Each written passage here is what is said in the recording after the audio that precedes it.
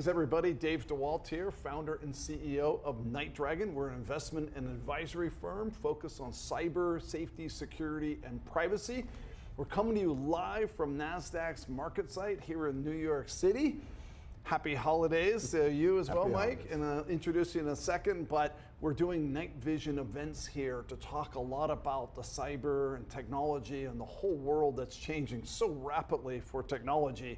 And we have just a special guest today. Mike Viola is the principal technologist at Nasdaq.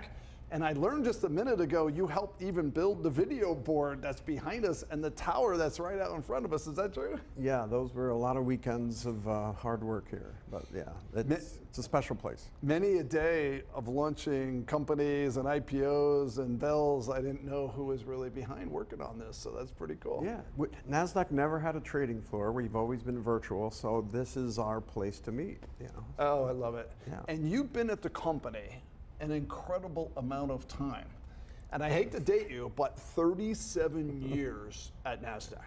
Yeah. And tell a little bit of that story if you would. 37 years, I didn't even know Nasdaq was around 37 years. I guess I'm just learning that myself. We were, 71 is where the timeline starts, well before my time. But in '86, when a very big company called Microsoft IPO'd, I started here. And I was a developer, heads down, writing code for our operating system, our applications. What programming language was that? I was assembler in those days. Assembler, yeah. And then I graduated to C, but I was involved in a lot of the infrastructure.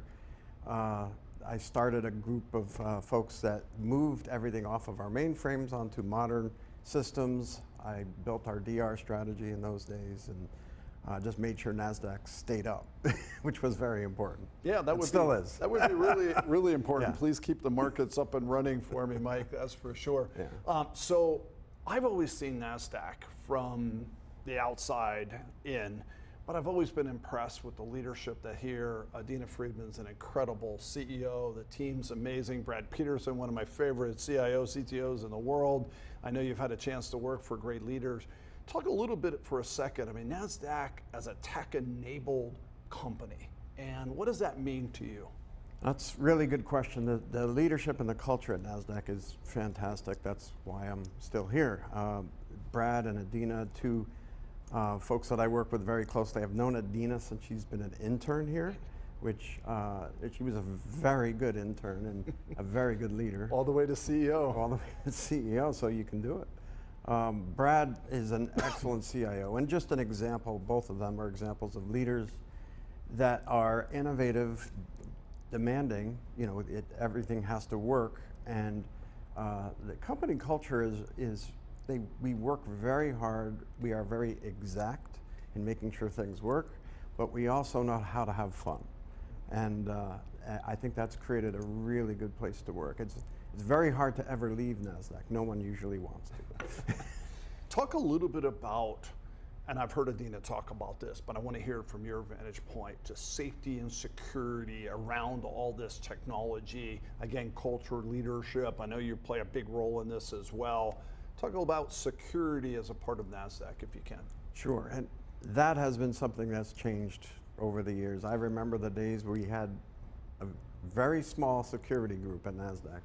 But over the years, the challenges, the security required, the protection we needed has exploded. And the innovation in that space has really helped Nasdaq, because we've partnered with very strong security companies like FireEye, like Mandiant, and now NightDragon. I think we've seen incredible innovation. Thank you for plugging my companies there. Yeah, I appreciate that. I have to. It's an important part.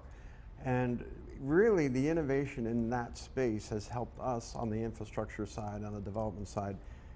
That is not our main job, to write security software. So we really needed partners like that not only protect us, but innovate and scale forward, you know, forward thinking.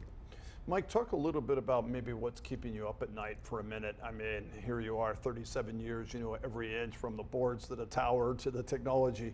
I mean, the world of threats and things are changing, right? And, you know, with somebody with your experience, kind of what areas would you tell the audience you're most concerned with?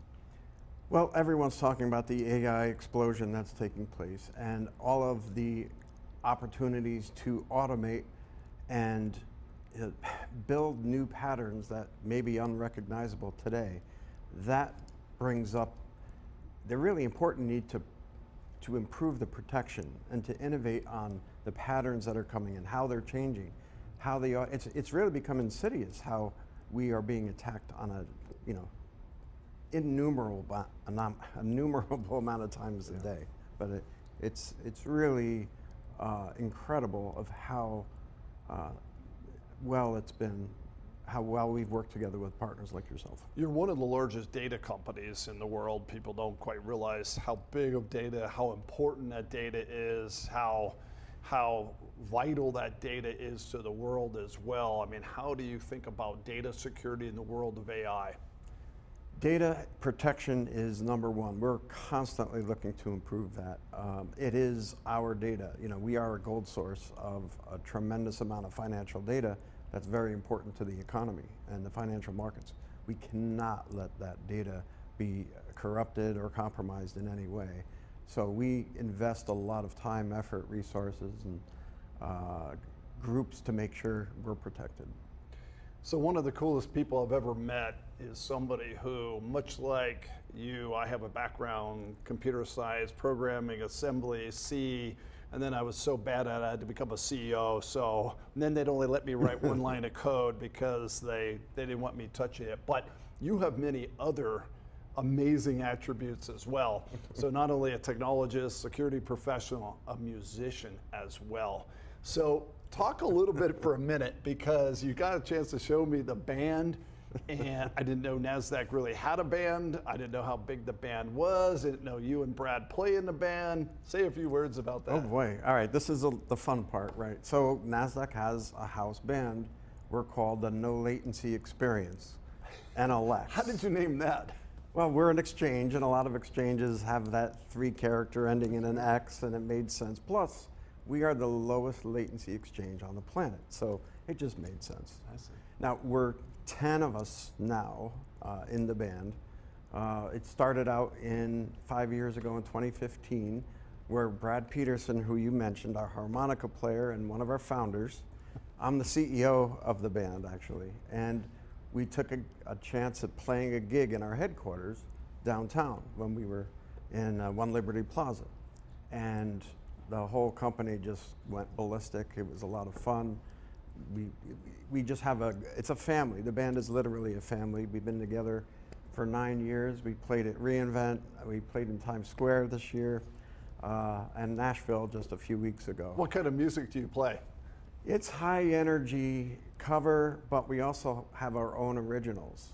One of them, our lead singer, John Ramone, who is our InfoSec PMO, wrote a song called Rewrite Tomorrow, which is based on Adina's, attributes of the company and values of the company. And it's kind of a punk rock song, and it's gone a little viral internally. So we have a lot of fun with that. Because the employees love it, our partners get together, and we do a lot of events together using the band.